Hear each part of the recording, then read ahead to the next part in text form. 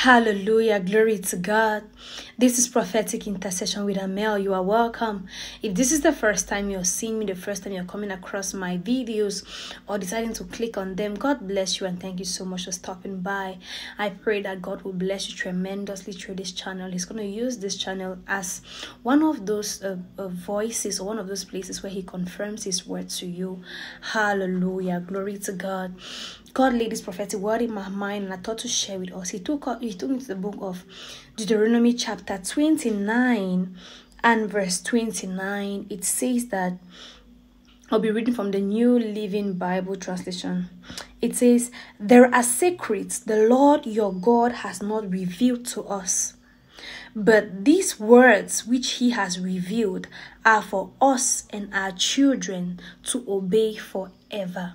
There is a secret, but God has decided to reveal this to you.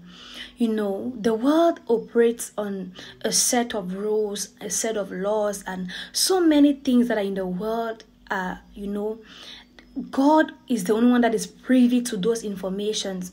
The disciples went to Jesus and they were asking Him, when is God is going to come back to judge the world and all of that. And He told them, it is not for you to know the times and the seasons. It is not for you to know the times and the seasons, but just go ahead and continue doing what you are doing in the kingdom.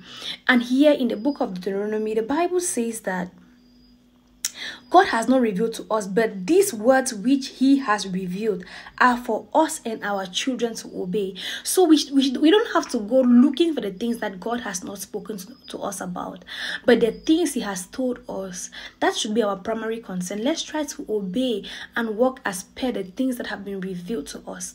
And like we all know, knowledge is progressive. When you've grown, when you've come of age, God, by His mercy, He's going to start revealing some more deep things to you. But pending that, operate in the level He has already given to you willingly. That is the only way you can get access to more. It is a secret. The world operates on the very, it operates on information that is not privy to anyone or to everyone, but that which God has revealed to you. That is what you should go ahead and you should run ahead with and make it count. Hallelujah. May the Lord bless you and keep you, cause His face to shine upon you. May He be gracious to you and give you peace, the shalom of the Lord, nothing missing, nothing broken, in Jesus' mighty name. Amen.